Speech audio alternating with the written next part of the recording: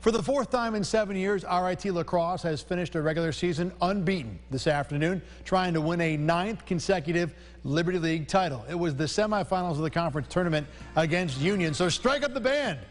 Just good to see a band at a game. Tigers led 6-4 after the half. Dawson Tate finds Fairport's Spencer Bell left of the goal. He gets things rolling for the Tigers. 3-goal lead in the third.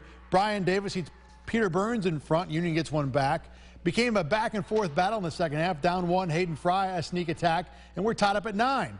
But Tate, deflection, Larson sundown shot for the go-ahead goal. Tigers go on to win 11-9. They'll host the conference final on Saturday. High school boys lacrosse.